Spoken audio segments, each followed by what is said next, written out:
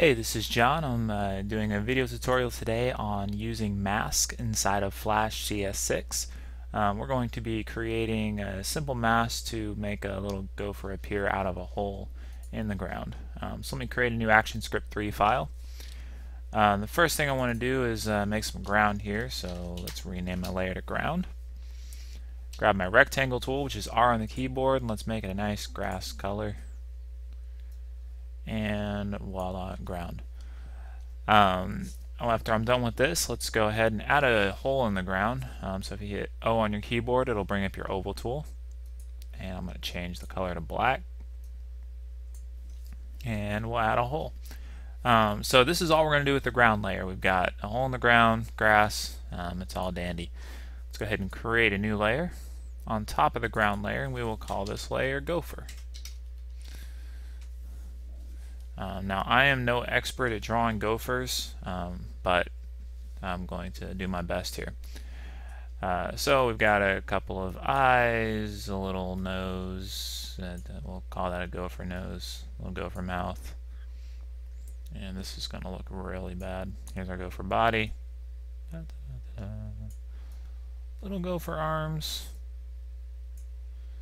and I'm going to go ahead and seal off the body here. We'll call this a gopher, although it looks more like a ghost. I'm gonna grab my paint bucket tool, which is K on the keyboard, to fill in the gopher with a gopherish color. Right there. Now let's fill in his nose just so it's not white. There you go. Alright, so we have our gopher right here. We have a ground with a hole in it. And I'm going to add a new layer on top of the gopher layer, and we are going to name this one mask. Now what a mask does, and what you'll see in a second, is you can draw any shapes you would like on the stage, and whenever you turn this into a masking layer, wherever the shape is at, you will see the gopher. Where the shape is not at, you won't see the gopher. So I'm going to grab my rectangle tool, which is R on my keyboard. Make sure you have your regular rectangle tool, not the rectangle primitive, which happens when you hit R twice. To switch back to your regular rectangle, hit R again. And I'm going to draw this rectangle out to kind of match where my gopher is going to pop up. And then I'll hit V on my keyboard to bring up my the selection tool here. And if I get close to the rectangle, I can pull it down to kind of match where the circle is at. Now if you want to get more defined with matching up where the circle is, hit A on your keyboard to bring up the sub-selection tool. And you can go through and actually manipulate these like paths. Which is very similar to Illustrator if you're used to that. And it just gives you a little bit more control over how this is going to look. There we go. So now we have a little, looks like a teleportation device right there, but that's our shape that matches up where our gopher is going to be coming out of, and then also matches the shape of our hole that we have.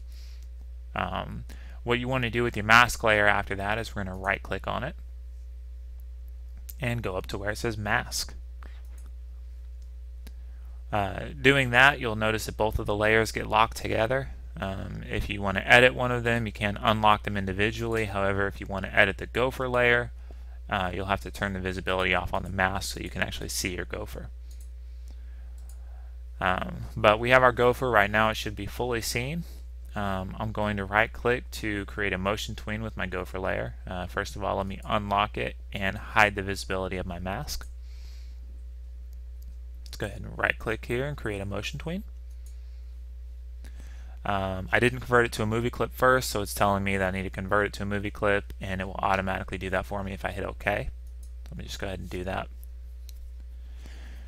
And when it does that, it does add that full second onto your timeline if you don't have any other animations going on.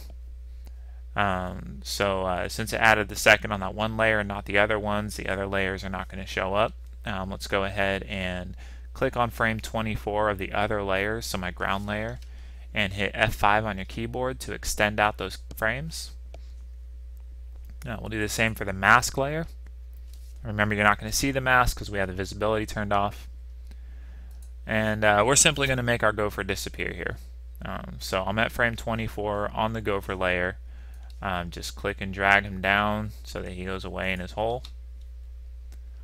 And then if you lock the gopher layer and turn the visibility back on for the mask layer, you'll notice your gopher should be gone. And you go in and out. Hello. So that is how you create a mask to hide elements, make them zoom in, whatever you want to do. If you Control Enter on your keyboard, you can see the final product. And we have a gopher going in his hole. If you have any questions, feel free to ask them in the comment section below, and check out my other tutorials. Thanks a lot.